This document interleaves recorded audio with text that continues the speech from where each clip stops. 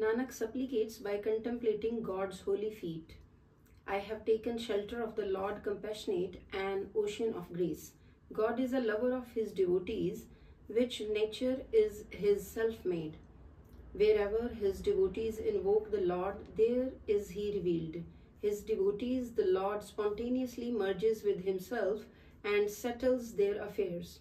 In praising God, they obtain peace and supreme bliss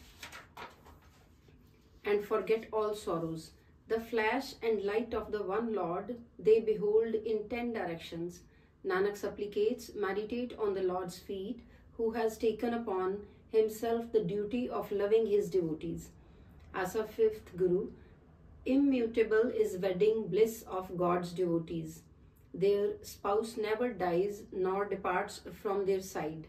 She, in whose home is God, the groom ever enjoys him.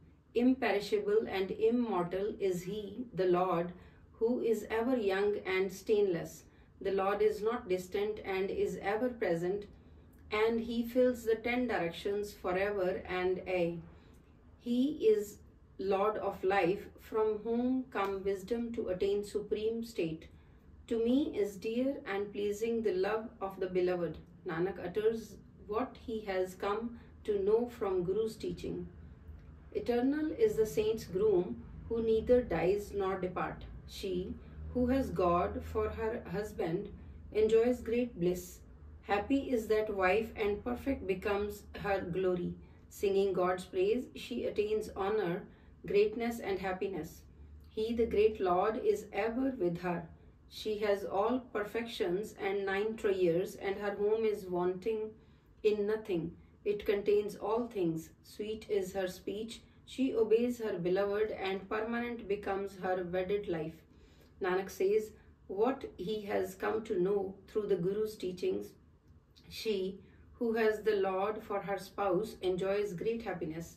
Come, O mate, to the saints, and let us engage ourselves in their service. Let us grind their corn, wash their feet, and shed our self-conceit. Let us shed our ego and not display ourselves. Thus our trouble is removed. Let us get into God's protection, obey him, and be happy with whatever he does.